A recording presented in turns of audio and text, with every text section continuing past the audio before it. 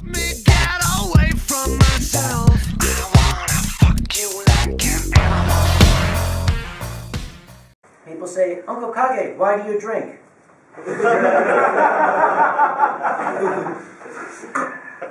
I drink to dull the pain. Give the man a drink. Can you really blame him for being a near alcoholic at this point? I would be too if I were a part of the furry fandom. Poor Kage there has spent years going around to different conventions and gatherings and promoting the exact same message: don't embarrass the fandom. In fact, that clip is from a video called Furries Ruin Everything. And his message is pretty succinct. It's pretty clear and to the point. Don't make an ass of yourself. Don't walk around in fetish gear. Don't do weird shit in hotel lobbies. Stay the fuck away from the mainstream media. They will make you look retarded. Well, if his liver wasn't dead before, it sure as shit is going to be today after we do our deep dive. Let me introduce you to somebody. Somebody that goes by the name Caro the Wolf. He's got a sizable YouTube channel. I mean, look at those metrics. Over 100,000 subscribers. He's got a decent-sized following on Twitter. And why wouldn't people want to follow him? I mean, look at that bio. A wildlife advocate. Caro loves the animals. He really deeply, truly loves the animals. You're going to see how much Caro loves those fucking puppers. Hi, I'm Kiro. And I'm not your average YouTuber. Here, I do things a little bit different. Take a look. Oh, he definitely does things differently. I can confirm that. He does it differently than pretty much anybody on the face of the earth, anybody with a moral fucking compass. Now, Caro found himself in a bit of a controversy when leaks began to happen about 3 to 4 days back. Logs were dumped on Twitter and other social media platforms surrounding him and a group of friends that were involved in a chat with one another talking about particular interests. A very niche kind of particular interest, things they shared in common. Content warning. Zoophilia, animal abuse, pedophilia. Caro the Wolf is part of a circle of furries who participate in not only zoophilia, but also necrophilia, animal torture, and discussion of pedophilia. Here's the evidence. There are many, but I'll focus on him. This content was compiled by the now defunct pseudonym. I'll get more into this later. A few things before I start posting. I don't know who any of these individuals are. These screen caps date back literal years. I don't know who pseudonym is. Now, Mordecai is referring to the user that initially dumped this stuff onto the internet. This account has been deleted, and you're looking at screen caps from the archive of it. But when they initially dumped the logs, essentially they said that they wanted to get the information out there. Now, one of the counterclaims that has been raised to them bringing this information public is that it surrounds their jealousy over the person we're talking about. That they're upset that they got an interview with a bigger YouTuber. But one thing to take into account when we look at all this crazy shit we're about to look at is the fact that this guy didn't just talk about Caro, but talked about multiple other people that were in this group. You can see when you look through their tweet archive, they bring up person after person. So it's not like it was a targeted thing at just one guy. They threw this allegation out against pretty much everybody. Let's take a step back though. Let's go back to that initial pseudonym post. What was the impetus for this? What compelled him to come forward with this information on people that he knew? I think it was number 4. We should zoom in on number 4. That's a real cherry out of the entire tweet chain. Some of these people were my friends. I burnt relationships I had with others for years for this. But you know what? When I find out my friend fucked a puppy to the point of splitting it open and left it for dead, that's not a fucking friend. Excuse me, the fuck did you just say? I think this is a good place to pause it for a second and let you go get a barf bag handy. Because we're going to be looking at some pretty fucked up shit. Even by furry standards, some pretty fucked up shit. That's a little appetizer. Now, as an aside to all this, Zero did put out a statement about his side of the story. And his side of the story was, I was super hacked. Furries and drama. Before you guys go around believing these rumors about me, know the facts. My account was hacked. I would never do any of these things. These are faked conversations. All of this is someone trying to get attention. They're called trolls. If you choose to believe it without thinking about it logically, then fine. Become that troll online who has that mob mentality. But please always look at both sides first. I didn't do this. It should be obvious that these logs are fake. They don't even talk like me. And he even went a step further by logging into the service to show that there was a different IP address, that it was coming from Iran when he's based in the United States. Now, I'm no tech expert. I can't tell you if this is a nefarious plan by a group of internet trolls to target Zero and a collective of furries.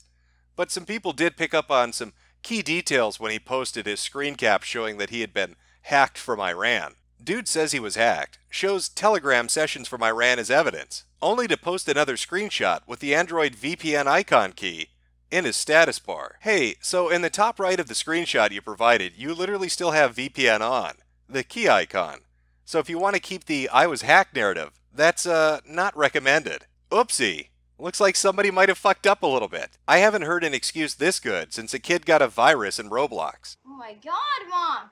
I had a computer virus, and I got scared that I had the virus, and when I was getting out of my chair, my pants were slipping, and I was pulling them up and getting back on the chair. I am serious! I'm serious! I had a virus! After my accusations yesterday, a few individuals who I will not name here asked me where I sourced my claims from. After sharing a telegram that Pseudonym set up to leave evidence behind, we waded through it. Here are saved conversations Kiro the Wolf had. Well, let's jump into these conversations and see what we can find. Sorry for not responding last night, I passed out. But yeah, I'm okay with necro stuff if it's not that bloody. But I'm totally against killing for sex.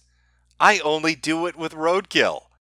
That boy ain't right. How dare you, sir? How dare you slander me? I don't fuck animals to death. I fuck roadkill. When I see a man hit a deer, I get an erection.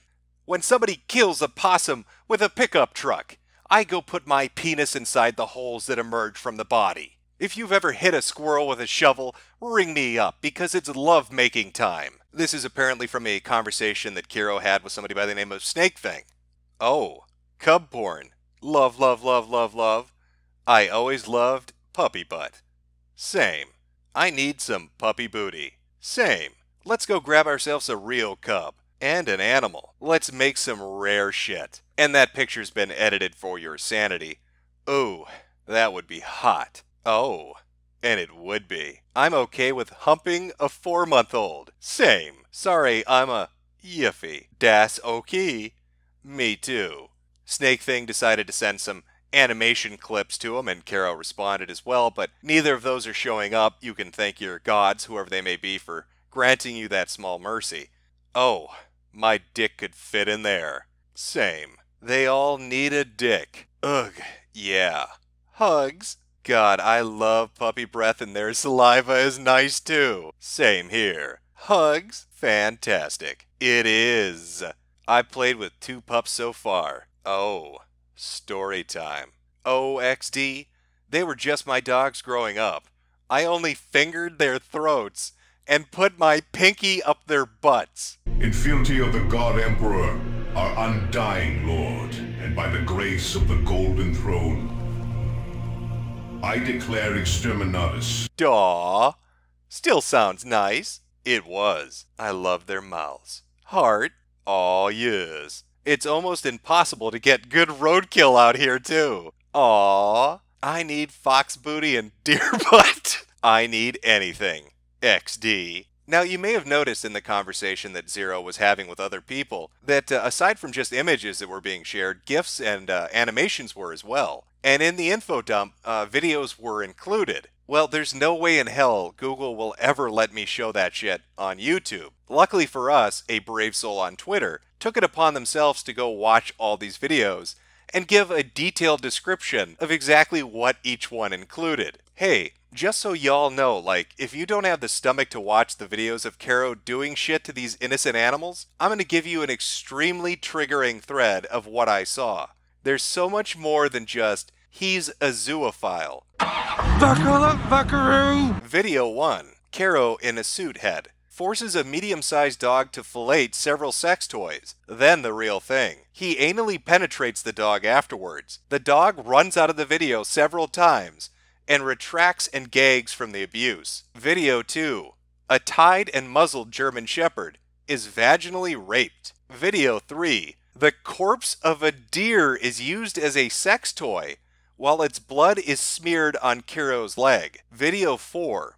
A small dog is anally and orally raped. Video 5. A puppy is drugged and strapped to a log. It is anally and vaginally raped with the wide end of a baseball bat until blood is visible on the bat. The dog begins to visibly spasm. Update. More videos have been found, including someone having sex with the decapitated head of a small puppy. Update 2. Not all of the suitors in the videos are Caro. I was mistaken. But the deer video is confirmed Caro. I won't link the videos as they're too disturbing, and frankly I could go to jail for distributing content. I'm done watching videos like these. They've unnerved me greatly. But a report on the findings of others, I hope you can forgive me.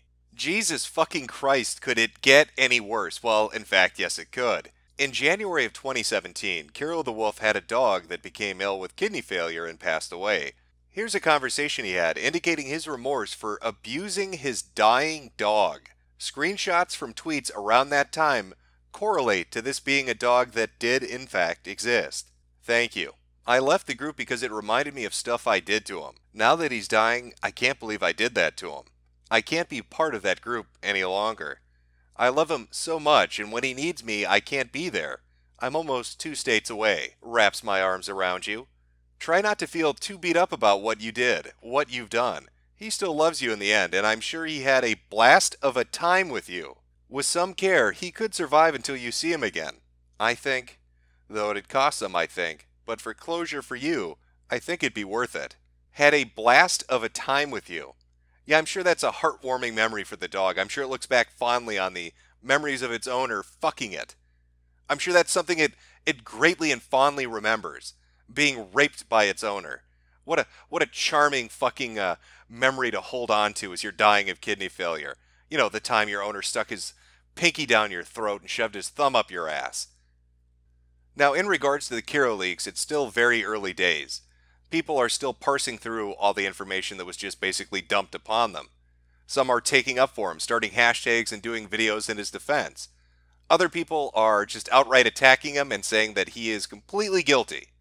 Time is really going to be the only indicator that's going to validate one or the other, of which of these is actually real. But there is one thing to take away from all of this entire disgusting clusterfuck of what's going on right now. Those videos that those people have watched, the pictures that were shared back and forth, that shit really does exist. Whether this was actually Caro and a group of people he associated with, or whether that was a group of trolls just fucking with people, that content was created by furries. There are fursuiters out there that are fucking puppies with baseball bats, and decapitating them and fucking their heads. There are people out there banging the corpses of deers in the fucking woods. There are people that share erotica when it relates to molesting puppy dogs and screwing roadkill. There's an actual section of the furry fandom that is into that shit. I think people forget why it was the internet started to hate furries in the first place. It was their constant need to insert themselves into other communities, to flood certain image boards and shit them up, to share their degenerate artwork, and to facilitate the creation of this kind of content, where some retard in a mascot uniform is banging woodland creatures and fucking them to death in a forest. That's what kind of drew the hatred in. That's kind of what made people not like them in the first place. So how the fuck do you end a video like this? What's your closing statement on this kind of degeneracy? On this absolute fucked up nature of a group of individuals that run around dressed like this, doing this sort of shit? Like, how do you segue out of that? What's your outro? I say, you end it on a fucking song. An oldie, but a goodie.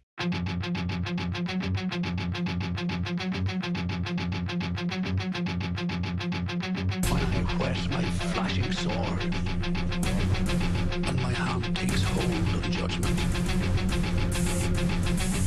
I will take vengeance upon mine enemies.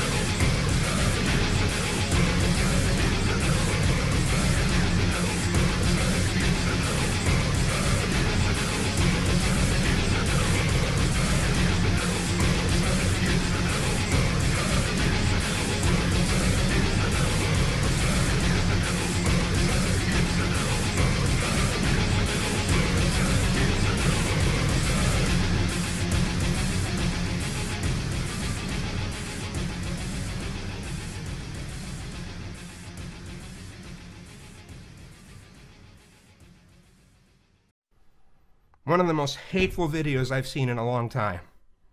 Let me show you the part that I'm talking about in particular.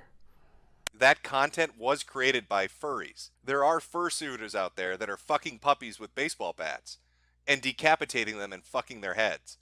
There are people out there banging the corpses of deers in the fucking woods. There are people that share erotica when it relates to molesting puppy dogs and screwing roadkill. There's an actual section of the furry fandom that is into that shit. No, there's no section for that. It's as much of a section as it is in any other community of pictures of sexual fetishes or whatever. It's underground because it's known that it's messed up. It's not just some section. It's not something they promote. Furries are about anthropomorphized animals. Kind of cartoon animals. It's a fantasy. It's something where the animals can talk, they can communicate, they can consent,